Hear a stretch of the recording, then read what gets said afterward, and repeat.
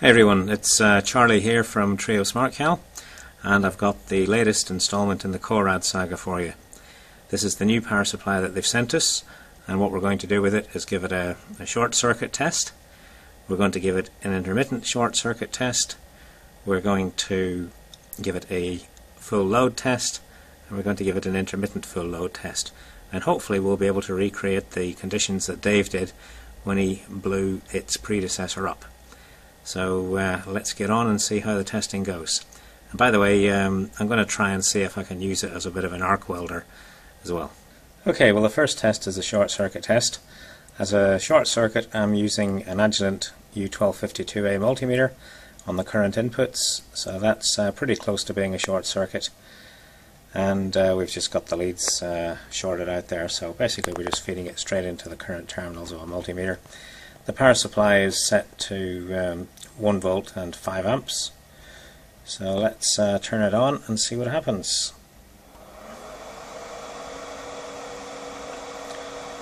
Okay, well that doesn't look too bad. We've got 0.6 of a volt voltage drop, as I suspect that's in the these connecting leads here and terminals. There will be some resistance there, and at 5 amps we are going to get some millivolts showing up.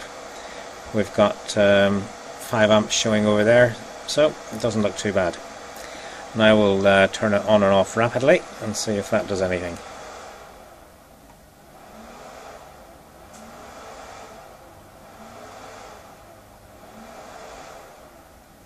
Yep, nothing really happening there. So let's now go and select the maximum voltage that it's capable of providing. So I've programmed memory 4 here for 31 volts and 5.1 amps, and that's the maximum deliverable by this supply. So let's turn on and see what happens. Oh well, we're showing 5.1 amps, and we're showing pretty close to 5.1 amps on the display. We're showing 600 millivolt drop through these leads, which is pretty much to be expected. So let's just flick this output on and off rapidly and see what happens.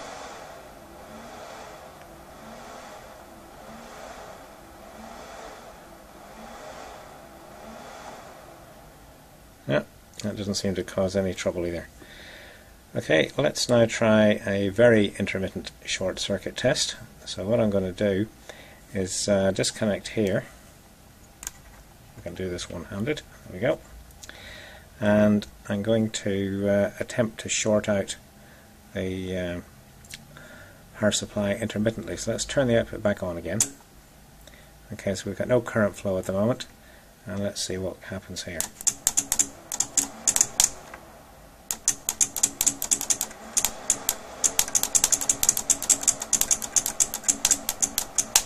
So I can get an arc here.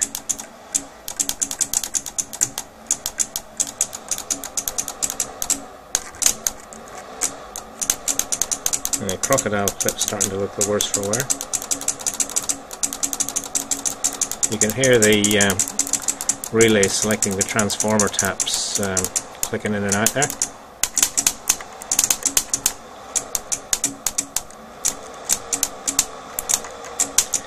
Well, all seems to be okay. Let's just put it back up to short circuit again. That didn't seem to give it much of a problem. So anyway, that's the intermittent short circuit test, the potential arc welder test, and the constant short circuit test, and all looks good. And by the way, you'll notice that the multimeter display is actually showing a higher reading than before. For those of you who worry too much about these things, what you'll find is that with a digital multimeter, when they've been carrying a high current for a period of time, the internal shunt actually warms up. And what happens when they warm up is their resistance increases, and they work by using their voltmeter to measure the voltage across the shunt. So obviously as the shunt warms up, then the voltage across it increases, so the current display is actually increasing. And it's interesting though that the power supply has kept a similar level of current showing all the time. So in this instance I'd be more inclined to believe the actual power supply's display than I would the multimeters. Well, I'm sure you all know what this is. It's a car headlamp bulb. And the reason I've got it is it actually acts as a really good load for testing the power supply. It's got a couple of filaments in it. One is a 60 watt filament, the other is a 55 watt filament. So there's 115 watts there. And that'll give us the ability to draw a bit of current out of the power supply. Now the way these bulbs are wired is that there's a common there, and then one terminal for each of the filaments. But if you go across the two terminals that I'm not holding, that actually puts the two filaments in series. So that's what we're going to do. So we'll be applying 24 volts to this and hoping to draw somewhere around 4.5–5 amps out of it. So that's what we'll do. So let's give it a go and see what happens. Well, we've wired the filaments and the bulb in series now, as you can see, and we've taken the multimeter and we've connected it so that it's actually measuring the output voltage as opposed to the current. Now we know that the current metering on the power supply is pretty accurate from what we've seen already, so I don't want the shunt resistance of the multimeter actually in circuit, so we've taken that out and we'll measure the voltage. The other reason is I just wanted to show you the effect of the lead resistance when you're delivering higher current to a load. What we'll be getting on the power supply versus what we'll be seeing at the bulb will be different due to the voltage drop actually in the leads. So let's turn it on and see what happens now. This is going to go right. There we go. So you can see we've got our 24 volts, we've got 4.6 amps, and if we can see it, we're in constant voltage mode. That's okay. We're showing 23.95 at the output terminals. That's about a 50 millivolt difference there from the 24 volts that we've asked for. If we just disconnect the bulb for a second,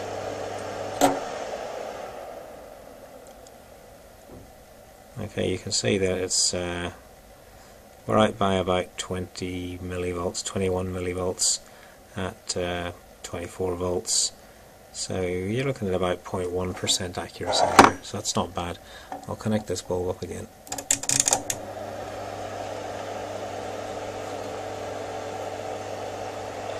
You can see a slight voltage drop from when it was open circuit.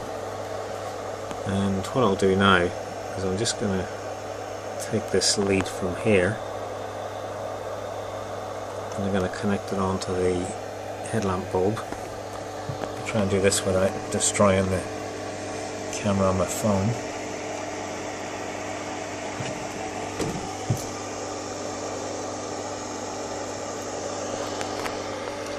It's connected on there now. If we go back and have a look on the multimeter, so you've now got 23.87. So you can see there's been a drop of about 0.12 of a volt or so, and that voltage drops in the lead. And that's why if you are using power supplies and delivering higher currents to a load, you want to be sure that you're getting the right voltage at your load, then measure the voltage separately at the load as opposed to relying on what you're seeing on your power supply. There's other ways of doing this called 4-wire techniques, which those of you who are into measurement will know all about it. Those of you who aren't, interesting topic. Okay, we're going to move this back again.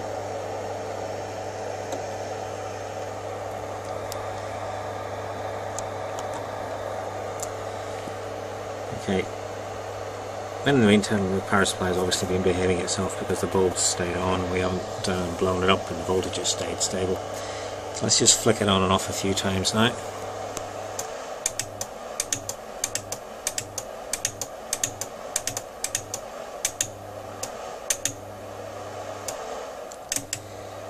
You can also see briefly there, when the power supply is first connected or turned on, we go to constant current mode, then we go to constant voltage mode.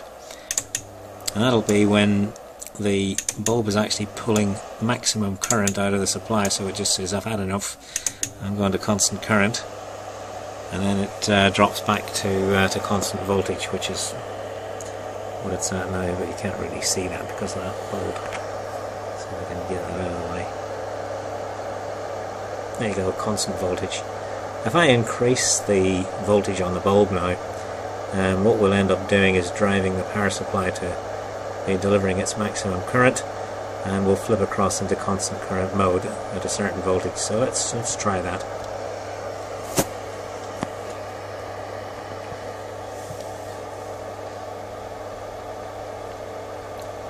There you go, so 24, oops, 24, 25, 6, see the current's going up, 27, 28, 29, we're in constant current mode now.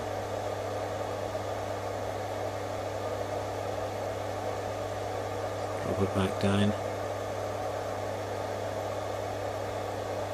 Constant voltage mode.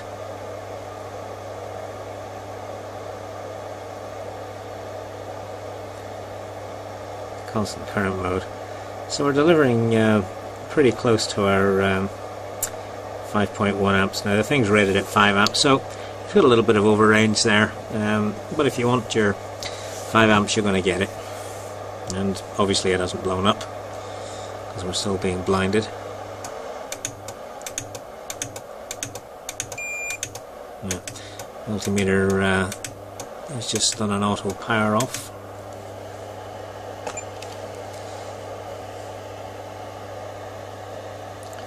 Yep, still working. Let's just hit the M1, M4 button because that's the 31 volts, 5.1 amps. Turn that on. Yeah, all good. Yeah, nothing strange happening there. So we've tried to use this power supply. Well, we short-circuited it, we've given it intermittent short circuit, we've tried to use it as a makeshift arc welder, we've driven it to full load, we've driven full current. I'm pretty satisfied with that. We haven't managed to blow it up. We've done similar to what Dave did with the varying load conditions when the one he did blew up. The interesting thing about this one is this one's got a sticker on the back that says 240 volt. The ones that we tested previously at 220. Now, we were told that they were supposed to be capable of running on 240 volts, and one of the questions that we received from Korad was what are the Australian voltages, and we only received that question today. So I suspect that we might have had power supplies that were designed for 220 volts and not 240, because even that 20 volt difference, by the time you stick that across your regulator transistors, you're going to be dissipating a lot more power. So if the transistors aren't up to the job, they're going to go, and I suspect that's what's happened. But anyway, somebody will confirm that or deny it. Probably Korad if they're listening to this. So Chrissy, if you're listening, tell us what you've done, please. We'd like to know. But as far as I'm concerned, if you send us the parts, we'll modify all the supplies we've got, and when we've modified them and given them a bit of a test, we'll put them back on sale with a 2-year warranty. So I'll just do this again, and I'll say this was what shall we say? An enlightening video. Yeah, sorry about that. Okay. It's now 5 to 8 in the evening, and there's a beer waiting for me. See you folks, all the best, and thanks for watching.